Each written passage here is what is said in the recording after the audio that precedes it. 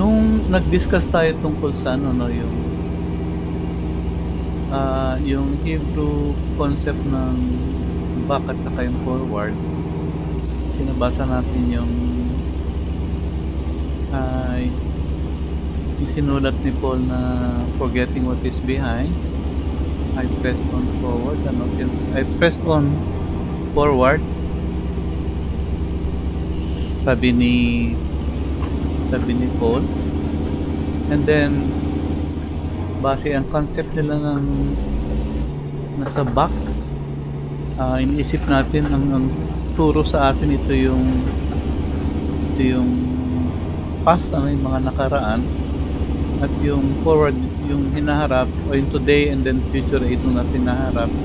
Iba pala yung concept nila pagdating sa biblical truth. Ngayon, dahil ginamit natin yung obedience as the key, ang laking impact pagdating sa sa revelation ng mga biblical truths, yung ginawa sa atin ng concept ng obedience being the key that will be used in opening the secret of God, in opening the teaching of the Bible. So yung key to understanding ng scripture na makikita natin sa leaving yung behind and then looking forward. Yun pala ang sikreto para maintindihan natin yung mga accounts sa New Testament na hindi natin ma-pick up. Balikan natin sa Old Testament. Halimbawa, bigyan ko kayo ng sample lang. Itong sa John 3:16. Sa John 3, kung saan nagkaengkwentro ang ating Panginoon at si Nicodemus. Nagkaroon sila ng discussion at nabanggit yung being born again. Kasi yung tanong ni nung nagtanong si Nicodemus tungkol sa actually hindi nagtanong, no? Pumunta siya sa Panginoon dahil meron siyang question. Pero hindi pa niya natatanong yung itatanong niya, sinagot na siya. Sinagot ng Panginoon yung unsaid question ni Nicodemus. Yung account niya, no, sabi niya rito ay nag-preamble siya, no. Pinaplatter. Sinabi niya yung kabutihan ng Panginoon, pero ang sagot sa kanya ng Panginoon is, verily, verily, I say unto thee, except a man be born again, he cannot see the kingdom of God. So anong makikita natin doon na question ni Nicodemo na hindi niya mabanggit? It is how to go to heaven, how to get saved. So sinabi sa kanya ng Panginoon, you have to be born again. So yung mga preacher, mga pastors na narinig na natin nag-preach dito sa message nito, so kinompare yung born once, die twice, born twice, die once. Ibig lang sabihin, pag pinanganak ka ng once, pinanganak ka lang sa flesh, mamamatay ka ng 2 beses, no? Physical death at spiritual death. Pero kung naborn ka ng 2 beses, yung physical birth and then spiritual birth, then makakapunta ka sa langit. Marami pang concept, marami pa rin mga messages. Okay, again, depende uli ito dun sa orientation ng pastor na magpipreach. Okay, tungkol sa born again. Yung topic na born again. Pero mayroong binanggit ang Panginoon dito sa pag-uusap nila, no? Kasi hindi maintindihan ni Nicodemus yung concept ng born again. Sabi niya, does it mean na papasok ulit ako sa tiyan ng nanay ko at ipapanganak ulit? Which is absurd, pero yun, kung magiging literal tayo dun sa translation nitong itong verse na to. Nung sinabi ng Panginoon sa kanya. Pero ang sabi ng Panginoon, ng ating Panginoon, sabi, born of flesh is flesh, born of spirit is spirit. Marvel not that I say unto ye must be born again. And then, ito yung sinabi ng Panginoon na naintindihan ko yung tinutukoy niya. Sabi niya rin ng Panginoon dito, no? The wind bloweth where it listeth, and thou hearest the sound thereof, but cannot tell whence it cometh, and whither it goeth. So is everyone that is born of the Spirit. Again, yung concept na sinabi ng ng Panginoon kay Nicodemo is physics. So political science yung pinag-aralan ni Nicodemo sa business, less lang yung studies niya sa physics. So hindi niya na-gets yung yung tinutukoy ng Diyos. Of course, alam natin yung hangin is invisible kasi naka-expanded kalat yung atom niya, so it cannot be seen. Pero yung movement niya is enough para galawin niya yung mga leaves. So ang tinutukoy ng Panginoon, yung sa born again, hindi mo yan hindi mo yan ma-describe kung paano, saan nagsimula at kung saan nagtapos. Pero makikita mo yung effect. So sa atin, ang nakikita natin dyan ay ganito, na once na tinanggap mo ang Panginoon bilang yung sariling tagapagligtas at Diyos ng iyong buhay, at ni-reject mo yung yung godship ng money, nakikita sa life mo yung changes. Hindi ka kayang impluwensyahan ng pera. Again, kung idodraw natin sa real life yung nangyari sa akin, alam nyo na naikwento ko na sa inyo na start ng career ko as a cadet engineer, 11 nag-resign. 10 kami na natira. After 1 year, yung siyam na-promote, si Flor hindi. Diba? So, taas yung sweldo na ako, hindi. Kahit mababa yung position ko, nag-handle na ako ng tao. Nasa line na ako, supervisor na ako, with the rank of cadet. Yung mga kasamahan ko, sila? Engineer 1, no? Parang ako ay airman, sila ay private first class. Kaya ako ay warrant officer, kasi official warrant officer lang ako, pero sila second Louis. So, pero kahit warrant officer ako, may mga tao na ako. Sila, staff lang sila ng captain. So, ganun ang sitwasyon nung life ko. And then, pagdating sa salary-wise, yung job ko kay Gokong Wei, so pantay-pantay kami ng rank, pero may extra ako na binigay si kapatid ni John, si president at the time, si James Go. Then pagdating ko sa St. Luke, ganun din. Nag-apply lang ako kasi ayoko ng managerial, walang, ba't hindi gumagalaw? Teka. Sige, samantalin natin hindi gumagalaw. So, bali yung okay, sa hospital, ang salary ko mas mataas pa dun sa sa boss ko, yung head, yung umahawak sa akin. May circumstances kasi kung bakit nangyari yun, so hindi na natin di-discuss ito kasi magiging cause ng pride. Pero ibig sabihin, money-wise, hindi ko problema ang pera kasi hindi ko hinahanap. Then sa Saudi, ganun din. Pag-resign ko, nabigay na yung severance pay ko, napadala ko na. Then on the way, on the day of my departure, binigyan na naman ako ng additional. So, yung mga ganun, hindi yun na-experience ng mga hindi, ang alam ko, hindi yata na-experience doon ng iba. And unique pa doon sa nangyari sa akin because of my thinking sa pagdating sa Lord, sa idol worship ng pera. Yung sa last job ko, I have to ask yung chairman of the board na bawasan yung salary na ibibigay sa akin sakaling tanggapin ko yung position na ipinipilit sa akin, yung position as general manager nung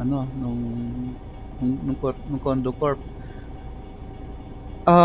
So normally speaking, abnormal yung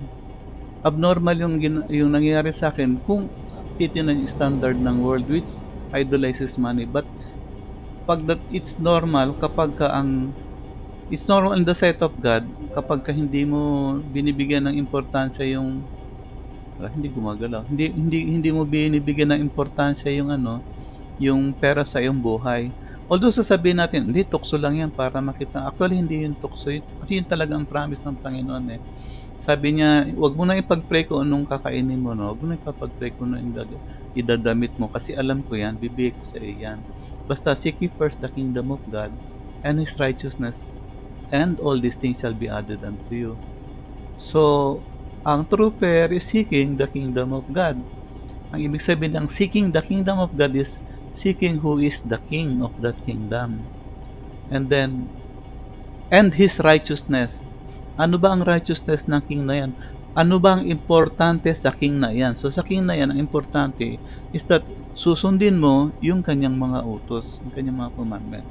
Which sadly, tinanggal ng ano ng tinanggal sa doktrina ng mga Christian na supposed to be magtuturo sa atin tama. Ito nga yung mga puti, yung mga missionaries na pumunta sa atin. So diniprive nila tayo. Namuhay tayo ngayon ng under sa kanila. They can dictate kung ano yung gusto nilang sabihin sa atin, pero wala tayong freedom. Naka-minold nila tayo dun sa statement of faith. So, ito lang susundin mo, huwag kang lalabas yan. Pag lumabas ka dyan, tanggal ka sa organisasyon. And yet, yung ating Panginoon, yun ang binigay niya sa atin. Sabi niya, kung gusto mo magkaroon ng full life, if you want full life and have done abundance of it, obey my commandments. Kasi yun lamang pagsunod sa sa utos, magiging maayos ang iyong buhay. Tingnan natin yung verse ng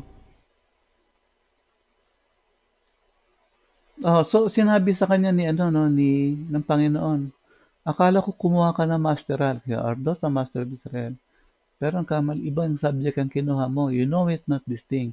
Verily I say unto you, we speak what we do know, and testify that we have seen, and you receive not our witness. So, ito yung mga sinasabi ng Panginoon, ito yung nakita niya sa tatay niya.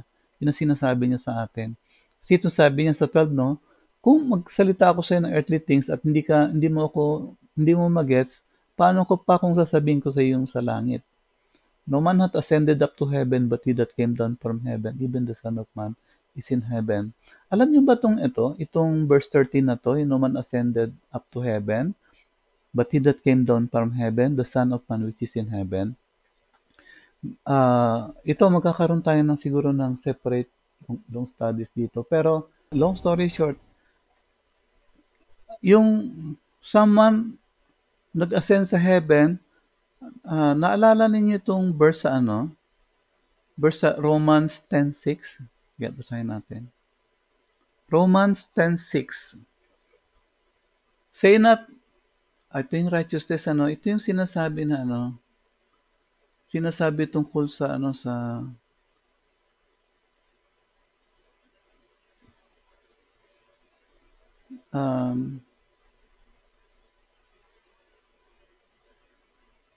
si Christ ay importante, no? The manhood, sa Romans 10, diniscuss dito yung tungkol sa 10 Commandments.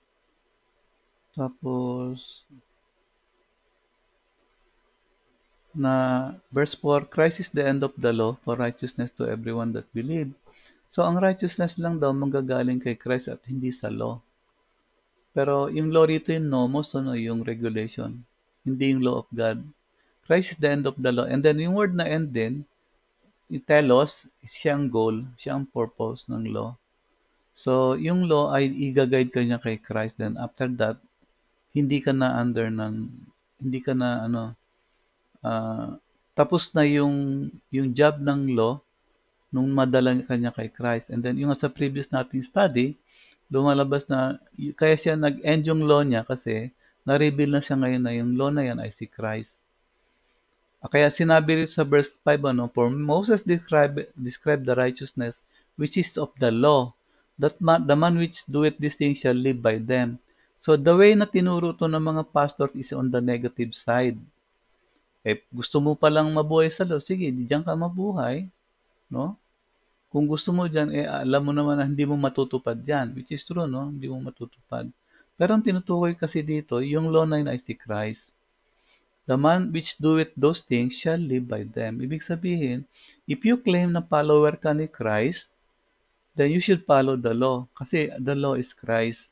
Hindi, ito yung sinasabi sa atin ng Panginoon dun sa, teka muna panic ako, baka gumalaw na. Hindi pa rin. Hindi pa rin. Post ko na nga. Hindi, mahirap pag ipinost. So, si Christ yung end ng law, si Christ yung purpose ng law, and then si Christ yung law.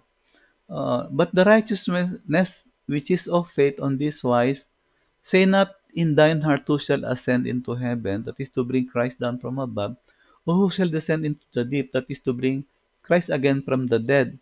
So, meron ditong sinasabi na, sino makakapunta sa langit? Yung dadali mo si Christ pababa, no? At sino man ang pupunta sa ilalim ng dagat? Ibig sabihin yung ibabangon mo ulit ang Panginoon, no? But was verse 8, but what said it? The word is nigh thee, in thy mouth and in thy heart. Malapit ang word. Teka, ang word na ginamit dito ay rema, utterance. Yung utterance ng Panginoon ay nasa iyong bibig at nasa iyong puso. Okay, kung tinanggap natin ang ating Panginoon, sino ang nasa ating puso? Diba yan si Kristo, ang ating Panginoon? At ano yung lumalabas sa atin? So kung ano yung laman ng ating puso, yun ang lumalabas sa ating bibig. In short, nalalaman ng mga tao na Christian tayo kasi doon sa nakikita nilang ginagawa natin, yung pagsasalita natin. Okay? That is the word of faith which we preach. So, yan yung ano. And then, if thou shalt confess with thy mouth the Lord Jesus, and shalt believe in thine heart that God hath raised him from the dead, thou shalt be saved. So, for with heart man believeth unto righteousness, and with the mouth confession is made unto salvation. For the scripture said, whosoever believeth on him shall not be ashamed. So, mamaya natin i-discuss kung paano kung di mo kinonfess, hindi ka ligtas, ganun ba? So, mamaya natin sagutin yon. Basta tingnan muna natin kung umaandar. Hindi pa rin. So, the man which doeth those things shall live by it. Say not to thine heart, who shall ascend to heaven. Tingnan natin kung kinuha kasi yan sa ano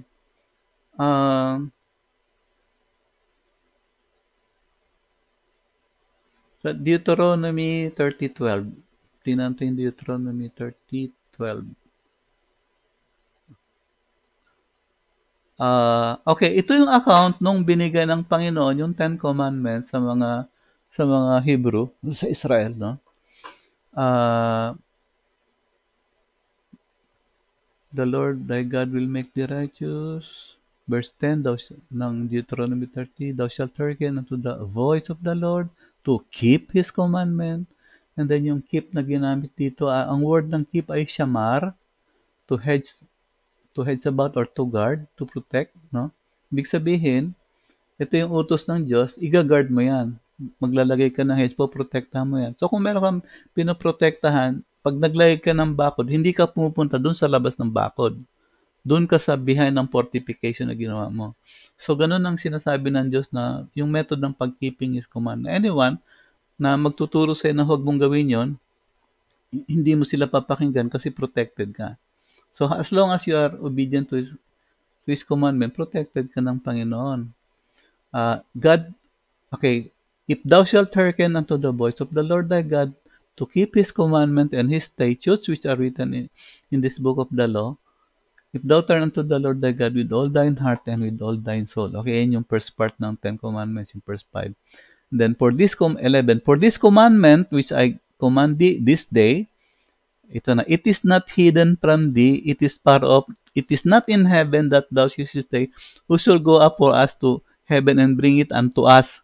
So pag binasa natin yung sa Romans, hindi ang pinalit nila dito sa Old Testament commandment, pero pagdating sa New Testament it is Christ, no? Sabi, who shall go up for us to heaven and bring it unto us, yung as ng nito na binabasa ko ngayon sa Deuteronomy, yung 10 commandment. Pero okay, that thou should say, who shall go up for us to to heaven and bring it unto us, the law or Christ, that we may hear it and do it. Neither is it beyond the sea. So, ilalim, no? That thou should say, who shall go over the sea for us and bring it unto us, that we may hear it and do it. And then, sabi niya, but the word is very nigh unto thee, in thy mouth and in thy heart, that thou mayest do it. So, we use obedience as the key, and then we found this out. Na yung na pagdating sa New Testament na ni-neglect na ituro sa atin ng mga pastors na supposed to be who should know these things. Kasi bias na eh. Doon lang sila kay Christ, ayaw nila sa law. And then we found out no, they're the same. Forgetting what is behind, and then we look forward sa past. Nakita natin ito si Christ, nakita natin ito yung commandment, and then it superimposes the law that God gave us, yung Ten Commandments, yung requirement niya to worship only God and not money is the same as what Christ is teaching us. Christ told us that we cannot serve God and money at the same time. We have to choose one and discard the other. You cannot serve money and God at the same time. We look forward, we look forward, and then when we look forward, we are actually looking on what already had transpired from us, yung mga nangyari na. So, yun ang sinabi ng Panginoon kay Nicodemus, ano, and then, meron siyang minention dito sa, sa John 3:14, sinabi niya about the serpent in the wilderness, whosoever believe. Tapos dito pumasok yung, yung for God so loved the world. Okay, balikan natin yung, yung verse 5. Nung sinabi ni Nicodemus na, kinakailang pa ba akong papasok sa tiyan ni nanay at ipanganak ulit? Sabi niya, hindi. Jesus answered, verily, verily, I say unto thee, except a man be born of water and of spirit, he cannot enter into the kingdom of God. So, maraming mga verses na gustong pakita dyan. Sa Ezekiel, hindi natin titinan. Ang titinan lang natin ito yung water and spirit. Saan natin nakita sa past ito na magkasama yung water and spirit? Of course now, alam natin na ang water is the life of God, yung living water that God gives dun sa sa mga tatanggap sa Kanya. And then Spirit, yung Holy Spirit na natitira sa isang mananampalataya kay Kristo kapag tinanggap niya sa bilang Panginoon at sariling tagapagligtas. Pero merong parts of past itong water and spirit to. Ayan ay nakita natin dito sa Genesis 1:1. In the beginning, God created the heaven and earth, no? There's sa verse 2, sabi rito, and the earth was without form and void, and darkness upon the face of the deep. So, ang deep na yan ay yung water. Diyan ang galing yung tao, no? And the Spirit of God moved upon the face of the water. So, andun yung water. Okay, Spirit of God, face of waters. So, main, water. So, diyan natin nakita yung na magkasama yung dalawa. Ano yung significance ng water na to? Almost all biblical scholars and na nag-study dito, when the Bible speaks about the water here dito sa sa New Testament, it talks about humanity na kasi dagat to, magulo or something. Pero ang ang masasabi lang natin diyan sa dagat na yan, diyan kinuha yung tao. So we came from the sea. Okay? Kaya yung huling-huling iteration ng ng temple sa Revelation, sabi ni John na I saw new heaven and new earth without sea. Kasi kaya walang sea, hindi dahil tinunaw ng nuclear war, hindi yon. Kaya walang tubig kasi hindi na mag-create ng tao. Kasi pagbaba nung new heaven and new earth without sea, kasama niya yung yung tree of life. So base sa discussion natin, anyone nakakain ng tree of life will continue to live on forever. Yun ang tinutukoy ng ating Panginoon kay Nicodemus about ay yung sa being born again doon sa na through water and spirit. Kasi ibibigay yung ng Panginoon, both God the Father and God the Son, yung kanilang Holy Spirit sa atin upang tayo ay magkaroon ng buhay na walang hanggan. Ngayon, meron akong gusto ring i-point out sa atin yung tungkol sa pagkaka-create ng tao, at ito ay yung pagka-create kay Adan. Di kasi dito sa Genesis 1, general speaking lang dito, no? Sa 27, and God created man in His own image. Pero dito sa 2, dinescribe kung paano create na ang tao. And the Lord God formed man the dust of the ground and breathed into his nostrils the breath of life, and man became a living soul. How did we become a living soul?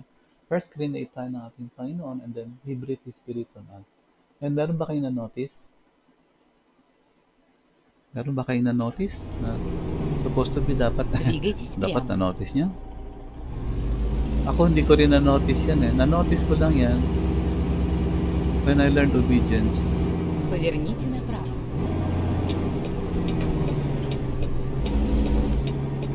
Wala si Christ. Ang nagbigay ng life lang doon sa dust ng create ng Diyos ay yung Holy Spirit. Only God the Father and God the Holy Spirit. God the Son was not there. So sabi natin, hindi, andun, implied na yan kasi pero merong dahilan kung bakit kasi at that time tatanungin ko kayo, no, kailan lang kailangan si Christ? Our Lord Jesus Christ is needed only kapag merong spiritual death. When a person is dead spiritually, for him to live again, kailangan niya si Christ. Now, create si Adam from the dust. He is dead, not because of sin, but because he is not in motion. Because everything na create ng Father is perfect, except for one thing, it is not moving. At kailangan dyan yung department ng Holy Spirit na imumove yung create ng Panginoon. We have seen that already. Diba? Pero sabi natin, bakit dun sa creation? Andun si Christ. Sabi mo, hindi siya spiritually dead. Okay, let me explain kung bakit sa creation ng universe. Creation ng entirety ng creation ng Panginoon, why Christ is needed. So, nag-create ang Panginoon sa Genesis 1:1 at yung create niya is not moving. Nakalap lang sila. Ito yung tinatawag ng mga scientists na singularity. Singularity dahil hindi sila nag-move, pero dahil massive sila, yung kanilang gravity, ganun, kaya that lang sila. That is not big or small because there is none to compare it with, because that is itself. Siya ng entirety ng universe. Siya yung blank paper. Hindi ba papel? Pag tinuldok mo, sabi mo, yung tuldok maliit. Bakit maliit? Kasi may papel. Kung walang papel, may tuldok. Yun. So, nag-move ang Holy Spirit para magkaroon ng movement, mag-expand siya, tapos lumawak, and then binigyan ng Panginoon ng spiritual life yung creation niya. That's why Christ is needed. And that yung pagbibigay ng Panginoon, yung pagtawag ng ating Ama dun sa light, that is a command. Let there be light. Sabi niya kay Christ, bigay mo ang buhay mo sa aking creation. At sumunod ang Panginoon Jesus, binigay niya yung buhay niya doon sa creation ng Panginoon. Kaya itong universe na ito ngayon, this will exist forever. Yung nakikita na natin yan, spiritually speaking, buhay ang mga yan, hindi yan masisira. Kaya sasabihin natin, nagno-nova. So what? Nagno-nova? Pero na namang lilitaw na na iba. It will just continue forever, yung creation ng ating Panginoon.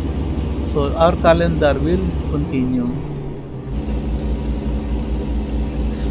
But, in the case of Adam, so in dust, pinorm, hindi nagmo-move, although may atom na siya nagmo-move, pero hindi siya animate, kinakailang mag-move siya, and that kailangan ng Holy Spirit. Pero hindi tinawag ang ating Panginoon Jesus to give that si Adam is spiritual life, kasi at that time hindi kailangan ni Adam ang spiritual life because he is not spiritually dead. Okay? So kailan lang nagkaroon ng spiritual life si Adam kasama si Kabab Kaba Kabab tapos si Eva. Kailan lang sila nagkaroon ng spiritual life? After na experience nila yung spiritual death nung nagkasala sila. And then for them to receive that spiritual life, yung representation ng ating Panginoong Jesus, yung Lamb has to die for their sins. So, physically, nakita na lang namatay yung Lamb para i-cover ang kanilang nakedness, but spiritually, si Christ ngayon ay binigyan na sila ng spiritual life. Ibig sabihin, ligtas na sila forever. So, yung mga nagtuturo na si Adan ay hindi ligtas, kasi hindi siya na-mention dun sa Hebrews 11. Teka, check natin yung Hebrews 11. Kawawa naman si Adam. Pero sinabi head ng human race mention kasi si Abel, hindi si Adam. So ang daming sinabi rito, no? Mabot kay Moses. Verse 32.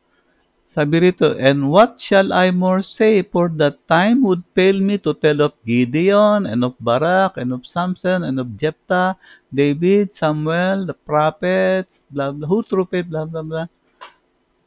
Sabi nung author ng Hebrews dito sa atin, ano ba naman kayo, hahanapin niyo pa si David. Hindi ko na nga naikwento si Gideon, hindi ko na nga naikwento si Barak.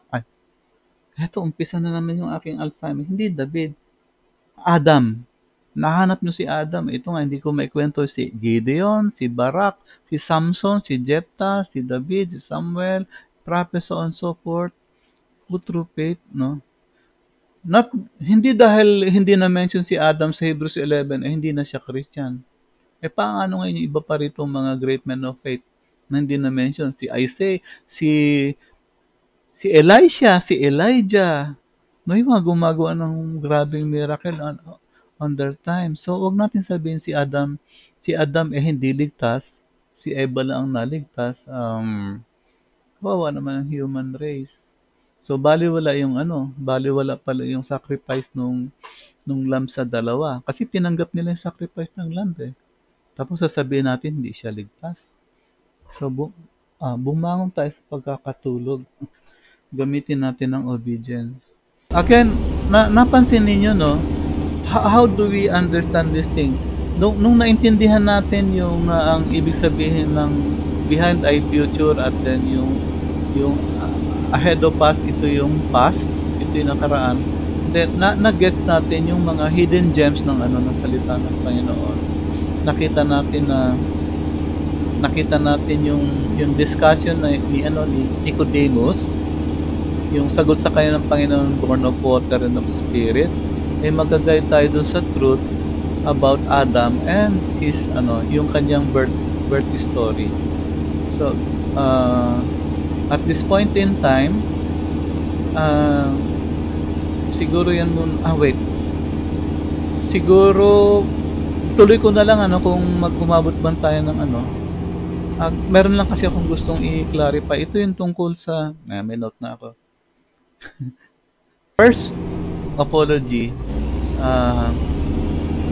nakalimutan ko kung sino yung general ng ng Legion, di ba? So I double check it. I check my memory and then sabi sa akin ng memory, ang tawag sa kanila is legatus. So siya ang head ng century. Kung mapansin sa history ng Roman Empire, pag makulit ang emperor, yung legate nagre-revolt, and then that legate becomes emperor. So maraming mga Roman general legatus ang naging emperor. Kasama na nga diyan si Octavius Vespasian, yung prominent nung time ng destruction ng ano ng Держитесь левее. ng temple, ng second temple. And then nagkaroon din ng ano ng worry ang Roman Empire at the time, kaya pinapaalis nila yung mga ano yung mga walang legion na naka-station doon sa Rome, iba lang doon sa kanyang personal legion na pinangungunahan ng emperor, yung kanyang bodyguard, mga tribunes, mga official, mga senator na merong rank ng military rank. Parang nangyari dito sa atin sa Pilipinas, di ba? Sinira nila yung mga kampo, Camp Crame, Camp Aguinaldo, ano pa, yung Villamor Air Base, Chinapchap. Ayaw nila magkaroon ng malaking military station sa Manila kasi baka magkudeta. So, nakita natin yan sa Pilipinas. And then yung sa decimation, nagdi-discuss ako sa decimation at nabanggit yung tungkol sa left behind. Ayun, kaya ako binanggit yung decimation kasi related yun sa left behind. And unfortunately, na sidetrack ako na sa halip na i-discuss ko yung left behind, ang na-discuss ko yung century, yung decimation na ginagawa sa century. But yung gusto ko lang i-point out, yung sa one was taken, the other left, ito yung sa decimation. So, halimbawa, field yan yung nasa left natin, left and right natin, field. Itong truck, ito yung Roman Legion, naglalakad. Nakakakita ng mga civilian, yung mga baka dun sa ano. So, itong mga baka sa civilian. Ilan sila? 2. Kukunin yung isa dyan. At iiwan yung isa. So, yung left behind, nag-survive. Pero yung kinuha, yung taken, hindi.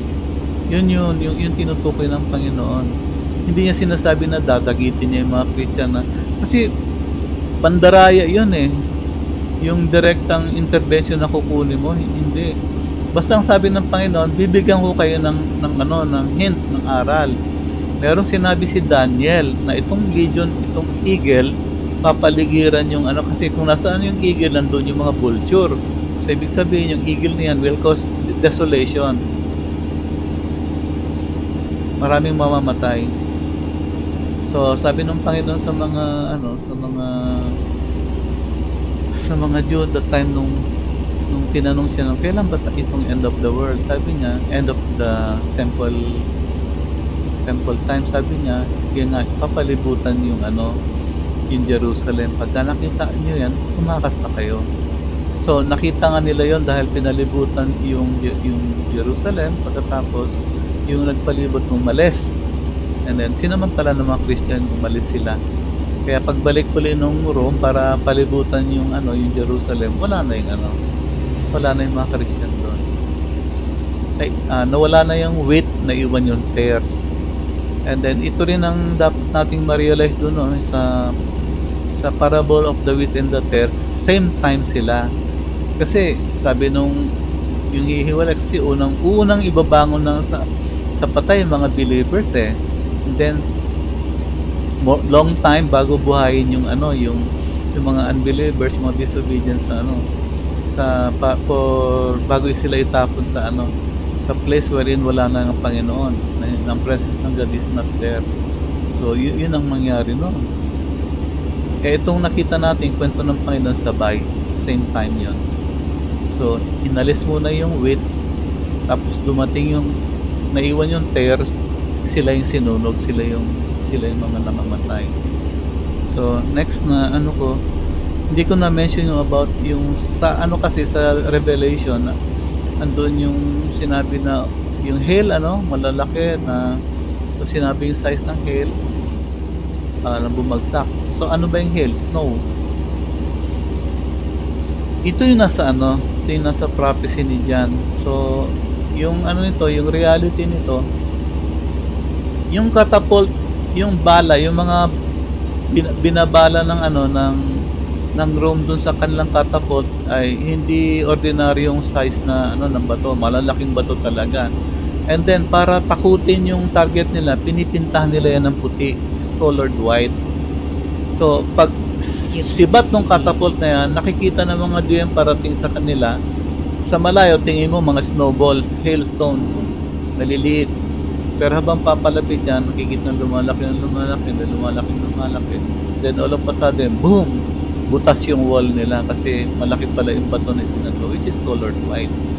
So isa yan sa mga ano no sa reality nung ano nung seeds comparison nung sinula ng historical occurrence sa siege ng Jerusalem ng AD 70 at saka yung siege na ano na nire-relay ni John doon sa kanyang prophecy written on AD 65. So, yung mga ganun. And then, ano pa ba? Higit, catapult. Sorry. Держитесь левее. Yeah. Ano ba sinulat ko? Actually, hindi ko mabasa. I have to put on my additional spectacles.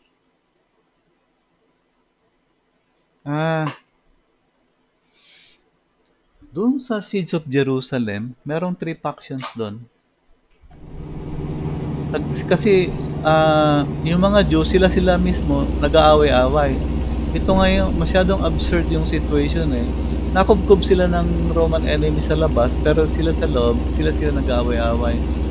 Dalawang faction na armed na nag-aaway at saka yung third faction, ito yung sa religious faction. Ito yung mga ano, yung mga sa religious faction, ito yung sinasabi sa Revelation ng mga Antichrist na sinasabi, andito si Christ at huwag kayong maniniwala dyan. Madideceive kayo. So, yun ang warning ng Panginoon. At hindi nga sila na-deceive yung mga Christian. Ang na-deceive yung mga disobedient. Siege-wise, kayang mag-endure ng Jerusalem kasi malaki siya, maraming pagkain na kaimbak at meron silang underground water supply. So, hindi sila mawawalan. Unfortunately, sabi ni Josephus Flavius, yung Jewish writer na historian na nag-record ng account ng Paul ng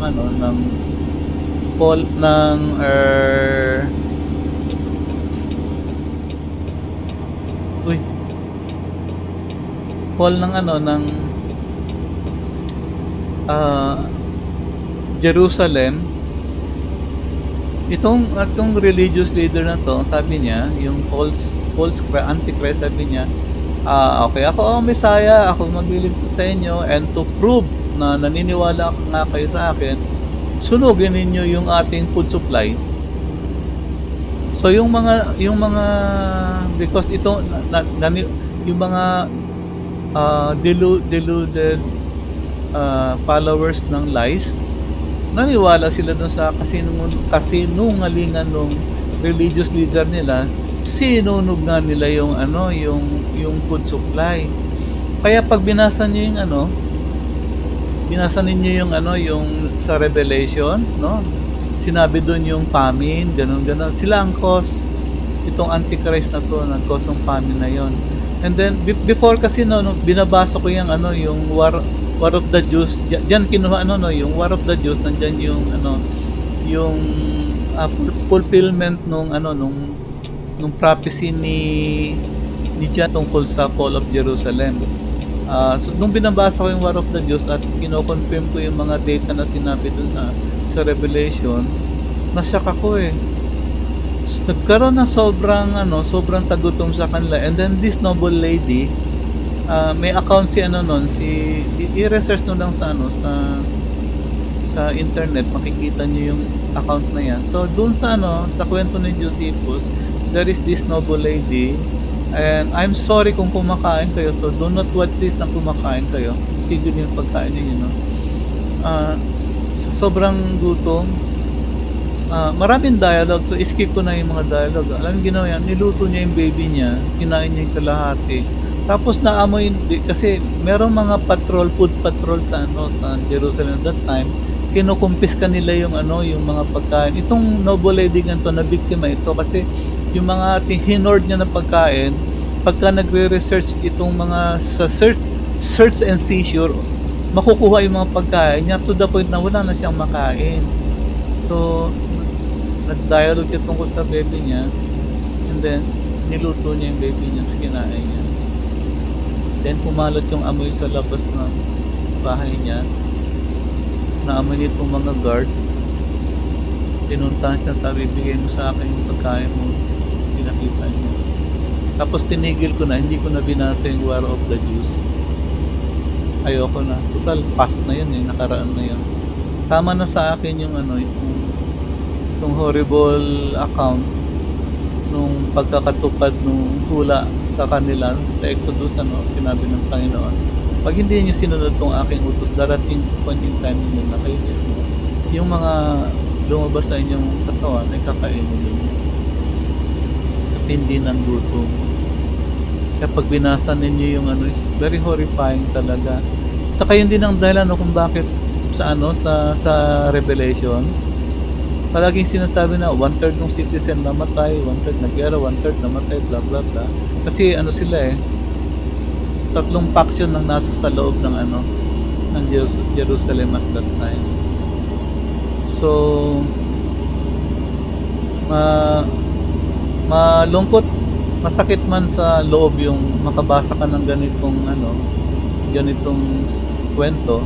Pero salamat kasi sabi ng Panginoon, hindi na ito mauulit. Ba yung pag-destroy sa yung ganitong occurrence na ito, hindi na ito mauulit. Tapos yung pala, mas grabe yung susunod, ano? Nuclear pa. And then, so, sorry about that, di ko na ano. Oh, sandali, hindi ko pa rin mabasa. Saan yung aking salamin? Double vista o triple vista? So, I think, ano, na-covered ko na yung lahat. Meron pa akong sinulat doon. Kaya lang Внимание, i-discuss следите na за lang natin yung скоростью. sa, ano, sa susunod.